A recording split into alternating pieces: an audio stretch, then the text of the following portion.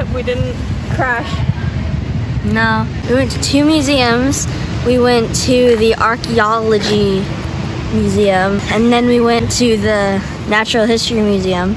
We saw a giant deer that looked like it was gonna kill me and haunt me in my dreams. And then we went back to our hotel and took a much needed nap. Yes. And then we walked over to Christ Church. It was a service, and we listened to an old guy talk. Yeah. We also went to this place called Dublemia. Oh yeah, and we saw Vikings. We saw Viking culture, which was really cool. Got to learn a lot of facts.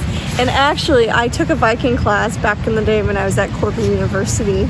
And I felt like I didn't learn much because it's hard to understand. But I ended up remembering half the stuff that was in there. I'm like, I did learn it. So that was exciting for me. And we got to see, it was a little interactive museum. So we got to pick up the Viking helmets and put it on, and pick up the chainmail that they had to wear in more of the medieval times. Yeah. We saw a guy poop in the museum. Not real. It was no, fake. He was real, and he was pushing. Poor guy. But apparently they used moss as like wiping stuff back in the day. Toilet paper?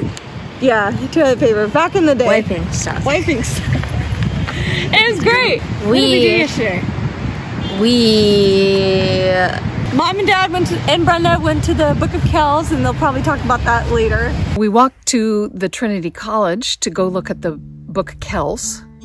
And the minute we walked through the front gate, we walk into this absolutely amazing plaza. And it's surrounded by these stone buildings that are just gorgeous.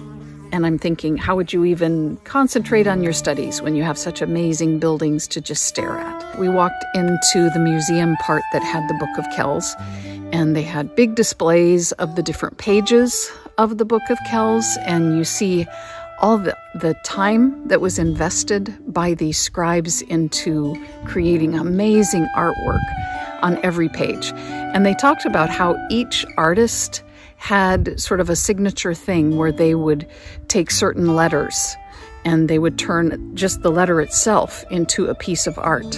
And they showed some close-ups of some of those, and they're just beautiful and amazing and creative, and some of them actually kind of funny and silly. And you begin to get a feeling for the personality of the scribes who wrote this document instead of just thinking, there's this scholarly work. It was phenomenal. And then after the Book of Kells, we were allowed to walk up into the library of the Trinity College. And that room was just breathtaking. First of all, the architecture was beautiful. And then you see these shelves of thousands upon thousands of really old books that have just been cataloged and have been sitting there and have been used for years and years. It was really beautiful.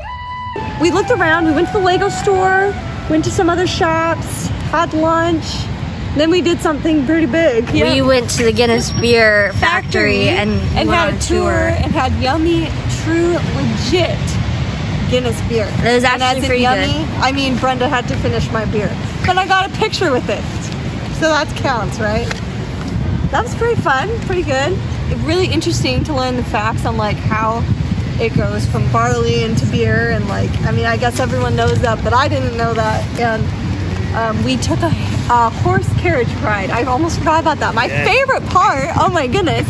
It was so much fun to do that. We took a horse carriage from the Guinness factory over to the place we went to dinner, and that was also a really authentic Irish type dinner. So good. Check that off my bucket list to do a horse buggy carriage ride. So much fun. And you're not gonna know what we're gonna do tomorrow until tomorrow. We don't even know what we're gonna do tomorrow. Oh, we do. You have to watch the Mariah and Michaela sister show. So please like our post, comment, you know, subscribe, do all that. And we will see you later, as in tomorrow.